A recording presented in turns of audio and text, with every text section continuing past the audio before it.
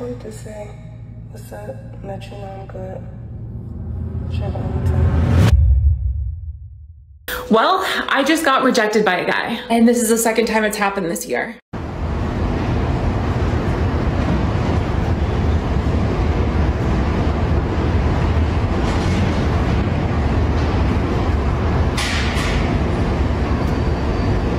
The fact that she posted this on TikTok for validation is the only red flag that you guys need to get out of there. It looks like he dodged a bullet with this one, but she's still holding on for dear life.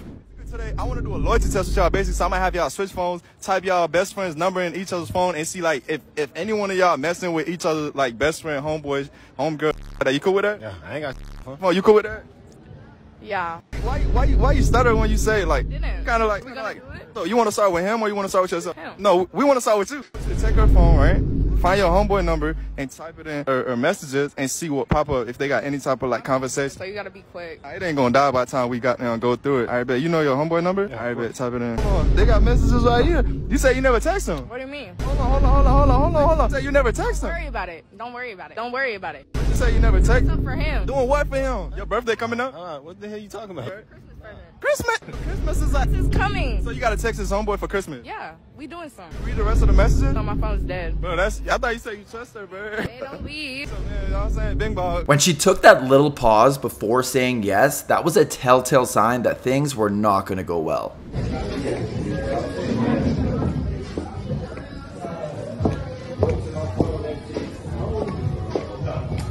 Aww.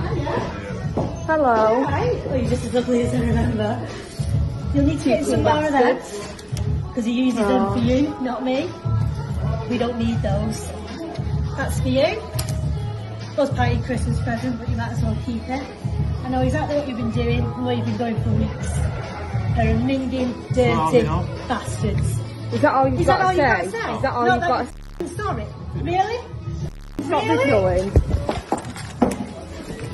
You getting caught once is daft. Getting caught twice is stupid. You nasty, nasty person. You want to get some self-respect for yourself. What does he tell you? That we've got a relationship? Because it's f***ing not. It's a fucking good one and you've destroyed it. You have destroyed it for a second time. What did you think you were going to do? What was your plan? Did you have a plan? Or did you think you could have both? Martin, how dare you do this? They're not worth our words. Come on. You are disgusting. You dirty bastards. Wow, this woman almost sounds like Martha from Baby Reindeer. He should watch out. Well, we have women come in there. We ask them what the average height they want. They all want 6 feet tall or taller. That's the top 14% of the population. They want to make $100,000 a year. That puts you in the top 26% of the population. Men who aren't obese, that's only 25% of men that are not obese. And you want them to not be married. Well, guess what, ladies? All the good-looking guys who are fit make $100,000 a year. A lot of them are married. By the way, 30% of the men on Tinder are married. 30%. That is like one of the most outrageous statistics. For some of you, it's probably not. If you're an exotic dancer or whatever, you're probably like, yeah, I thought it would be 50%. For me, I just like, society has broken somewhere. If 30% of men on Tinder are married, that is mind-boggling to me, right? They're not even considering the concept of monogamy. This needs to be talked about way more. Women have their expectations way up in the clouds, and if they keep them there, everyone's going to end up sad and alone. First, all right, so listen, I want you to call your girl best friend and tell her you're trying to be a better person and ask her if there's anything that your boyfriend wouldn't want to know about. Why do I have to do that? I'm loyal. It doesn't matter, it's just for a quick loyalty test, just to see what's going on. And if it's loyal, shouldn't be no problems, right? Right? Right, yeah. All right, whatever. Okay. Put on speakerphone, turn all the way up. Oh, that's cute. A little heart next to her name, Leona. Yeah, best friend. Okay, so I'm trying to be a better person this new year. So is there anything I did last year that my boyfriend wouldn't want to know about? I don't think so. Did you remember when we were at that New Year's party and you were like in the bathroom with that black guy for a really long time? I don't know if you guys did anything though. What? That never happened. The one that was like all over you and then you guys were like in the bathroom. I'm No, not gonna say what are you anything, talking about? Why are you making up? Okay, it's fine. I don't know if you guys did anything, but I saw you go into the bathroom. But you're the one asking me. I can't believe you right now. Like, why are you making this up? Wait, are you with him? No. No, you're not with him at all. You're not with him at all. Oh, well, no, like, I don't know. Like, I don't know if you guys did anything, but he was all over you, and then I saw you guys going to the bathroom, but I don't know. Like, I'm not trying to call you out or anything, and I'm not going to tell him, but that's all I saw. What? I didn't do anything. Bella, I know, like, I'm not going to say anything to him, but I'm sure that you did something with him. He was literally all over you and you guys. And the funny thing is she's still trying to gaslight the friend that saw it with her own eyes. How many relationships you've been in where you can't be fully honest with somebody? I don't know about fully honest. But that's my point. Not being myself. But that's my point. Having to being yourself, yeah. Being honest, all of those things are the things that I'm speaking to. If you can't do that with somebody that you're in a relationship with, you can see this person naked, you can sleep with them, you can do all these other things, but you can't tell them the truth. Right. Okay. You got a problem. The whole point of being in a relationship is having someone that you can be yourself around. So if people are faking that, then what would be the point of a relationship? Do you need something? Do you need something? Okay, I thought so. Are you okay? Keep it pushing. If you're getting rude, you can leave. Nobody was looking at you any type of way. I don't own the gym, I work here. Yes. And if you're getting rude, then you can leave. That means what? I can call the police and have you trespass right now. Would you like that? Go ahead. Okay, cool. Go ahead, let them know. That's what we'll do. So right now, you can take the stuff and head up front. No one was even worried about her, so walking her out was deserved. $5,000 or one night with me? $5,000. Why? I thought I was perfect. Yeah, but $5,000 is $5,000, guys. Can we split it at least? No. For $5K, she better build me an entire house overnight.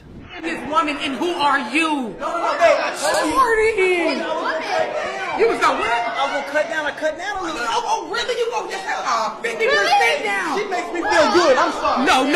No. Ain't no she make you feel good. Serious? There is a joke to be made here, but I would like to keep this short, just like him.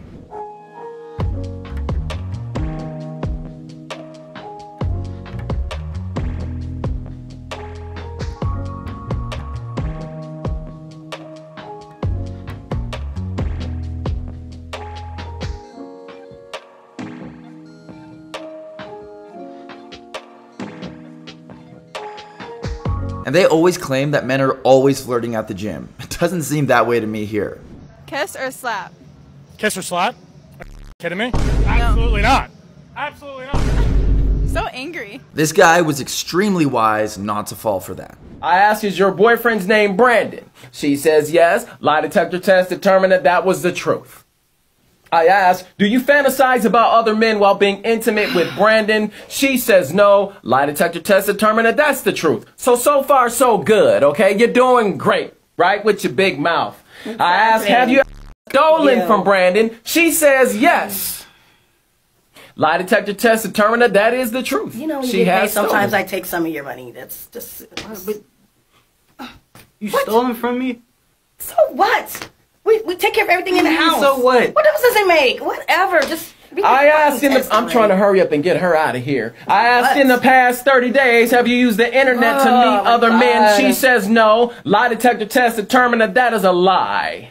So she's using the internet to find some other man that can deal with her big mouth. Yes.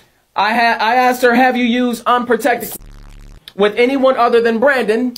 She says no. Lie detector test that she's been very much a hoochie mama because she's not using protection while she's cheating on you. And I'm going to continue to talk to her like this because she's very disrespectful. Me. I asked, have you engaged in group since you've been with Brandon? It's not true. Group detector test is... She says no.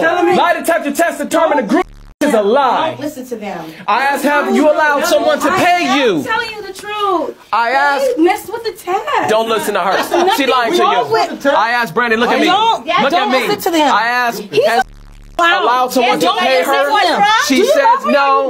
Lie detector test determined that was a lie. Don't listen to them. And the one that you came in here for, you asked me to find out if she's cheating on you in this lie detector test.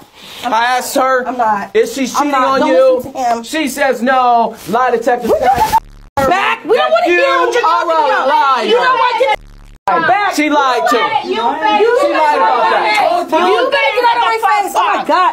She lied to you. Let's go. She did group stuff and stole from him. She needs to repay him his money and then some. What you doing?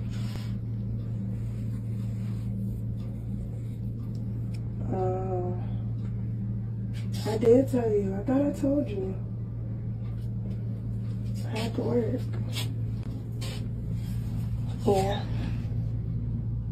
Well, I just wanted to say what's up and let you know I'm good. Sure, let me tell you I love you. I do love you. It hurt. And they're sharing a bathroom at work. This is just messed up.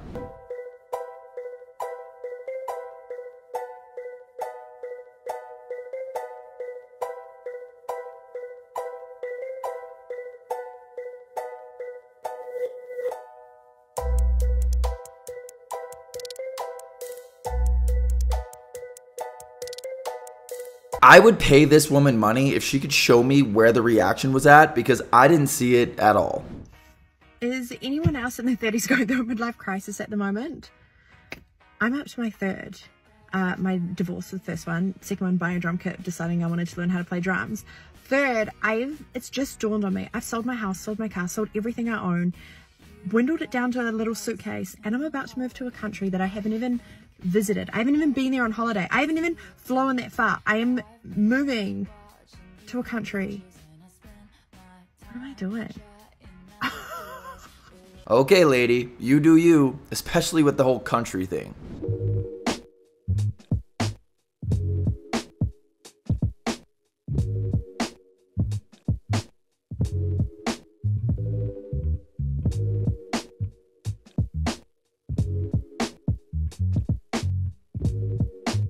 If you want to record without any interruptions, just stay at home. It is that simple. Why do you think a woman who is an average looking, below average physicality, below average weight, can sit around talking about they're gonna hold out? Or wait, what are you waiting for? The answer is what many are waiting for is a sucker. They're waiting for somebody to go ahead and say, you know what? Even though you got 200,000 miles on you and had a couple of wrecks, I'm going to go ahead and pay brand new prices for it. Don't be a sucker, guys, especially for used cars that can barely run in the first place.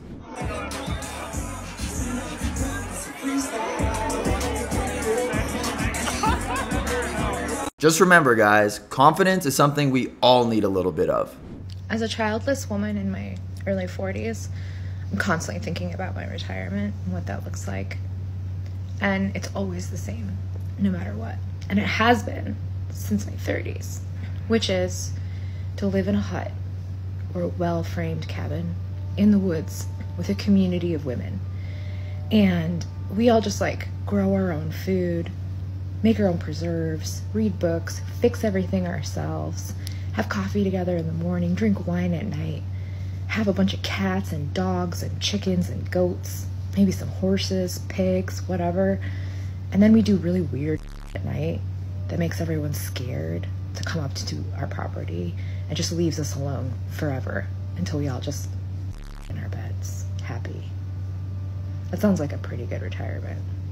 Oh yeah, totally. That sounds super fun. But tell us how it goes once you need our help fixing something.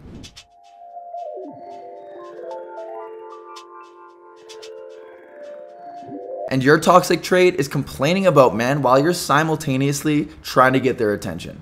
Body count seems to be the No, my topic. body count is very low. Sorry. Did you I don't count it? consider, okay, my personal, I just talked to Joe about that about a little while ago when we were arguing. I was like, my personal body count is low. I don't consider work. It don't matter. Oh, work That's not bodies the don't same count. thing. The Work 52 bodies titles don't don't count. No.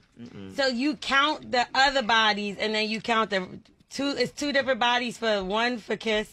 No. And the other Keisha, me, the woman, you know what I'm saying? Like, her body count is low. Okay.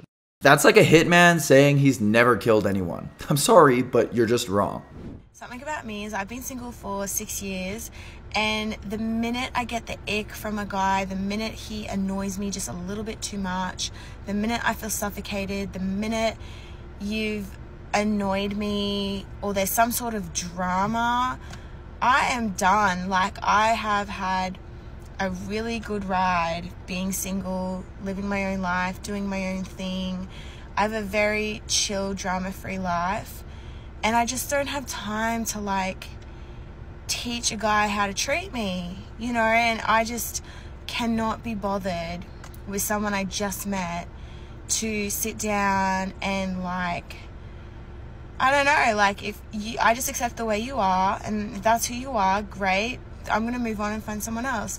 And I think also with that, I just haven't met anyone that I like enough to care enough about to work through whatever has annoyed me. Well, we'll see you in 5 years when you start complaining about being single and lonely.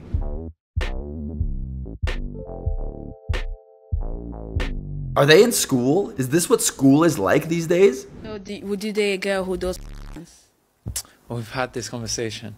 So my friends will tell me off. Your friends will tell you off? We had a big argument about this in like creams. Why? Because they were saying like I shouldn't say that. You shouldn't say what? I shouldn't say that I date someone who does it. Okay. Why? Because it's not an edifying career path. It's quite degenerate. You're not encouraging people to grow and build themselves up. You can help the world in multiple different ways, and none of them require doing that job. 9 p.m., she calls me and she's like, Tony, you never hang out with me. And I'm like, well, I hang out with you most weekends, but maybe it's because you're at the gym every single day for like 3 hours. And she's like, well, you can just go to the gym with me. And I'm like, I do go to the gym with you. We go to the same gym. It's just that when we're at the gym, you never acknowledge that I exist. You just always do your own thing. And she's like, well, if you were so many people's gym crush, you would do the same thing. How would you feel if your gym crush was dating somebody and you found out? You would feel shit, right? That's why I ignore you.